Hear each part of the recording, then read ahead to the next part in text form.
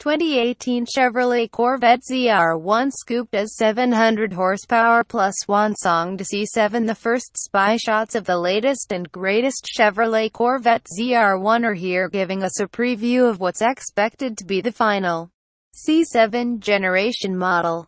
The following test mule has evidently been fitted with a thoroughly revised front fascia, given the extensive black camouflage hiding most of the design changes. Camo also adorns the rear end, but to a much lesser extent, indicating that, as predicted, most of the modifications to the range-topping version will be found up front. Chevy's current 6.2-liter supercharged LT4 V8 powering the Z06, Camaro 1A's Lottie, and Cadillac CTS-V is thought to be operating near its max at 650 horsepower and 650 pounds-feet.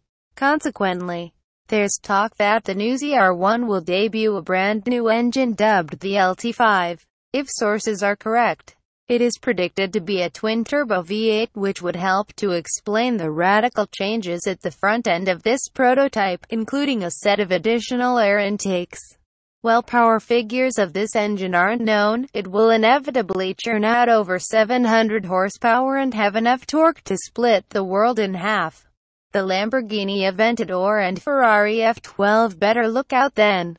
As this is the first time the model has been speed testing, it won't debut this year and in all likelihood instead be released at a major motor show next year before hitting the market as a 2018 model. If the rumors are true and the C8 generation Corvette is indeed the long-awaited mid-engined model, this final front-engined vet would be a fitting swan song. Photo credits, Carpix for Car Scoops.